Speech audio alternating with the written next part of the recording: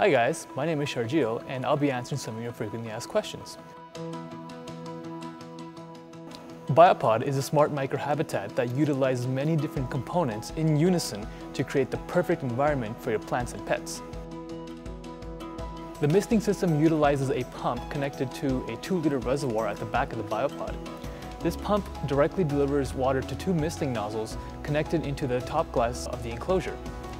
The misting nozzles can be adjusted 360 degrees and their heads can be turned to adjust the spray pattern.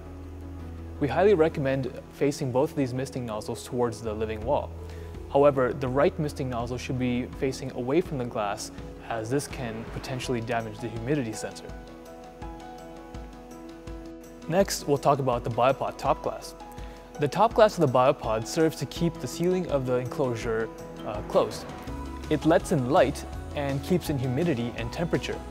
The top glass contains a metal mesh near the middle, which lets in UV and ventilates the biopod. The top glass is also locked in place using special plastic tabs, and it also contains a metal tab to lock the biopod door. The biopod contains 2 main sensors, one on the top right of the biopod in the metal frame, which detects humidity and air temperature, and one within the substrate, which detects the temperature of the ground. Both of these sensors are constantly feeding data into our cloud database to ensure that your biopod perfectly maintains its habitat. Ventilation and air temperature. The front ventilation strip of the biopod is connected to a fan that injects fresh air into the biopod. The ventilation strip also contains an independently controlled heating cable. This allows for injected air to be heated as it passes through the ventilation strip. This in turn also keeps the biopod front glass clear of fog and humidity, keeping your biopod looking clean and pristine. Biopod false bottoms are tightly fit plastic pieces which allow water but not substrate to pass through them. This creates a drainage layer at the bottom of the biopod. This water is then picked up by the irrigation pump and irrigated through the living wall, essentially filtering it.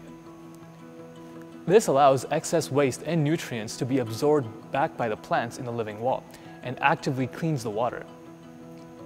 Irrigation is one of the key components which makes Biopod a bioactive system. Substrate heating. Substrate heating is done through a special heating cable underneath the false bottoms. This cable heats up the water in a drainage layer, and that heat is transferred up into the substrate.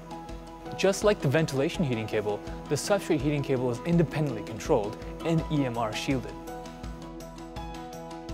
All biopods come with an aeration pump connected to an air stone underneath the false bottoms. Irrigation allows for oxygenation of the substrate and water, which prevents anaerobic bacterial growth and prevents stagnation of the biopod. This keeps your biopod substrate healthy. Biopods come with a powerful LED lighting system which closely replicates the spectral output of the sun.